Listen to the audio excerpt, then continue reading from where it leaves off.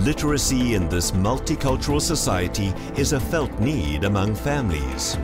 The Story Garden is an ecclesia providing a most practical solution.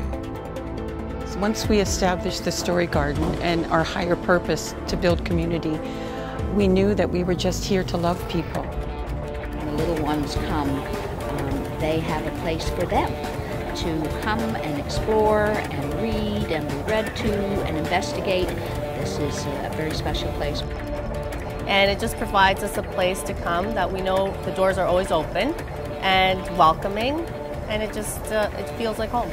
This place, it's a beautiful place to bring your child and developing different things, and I love it. Let's clap our hands as fast as we can. So when the ecclesia takes hold, it's not just impacting where we are in this mall, in this community, it's actually affecting the global scene.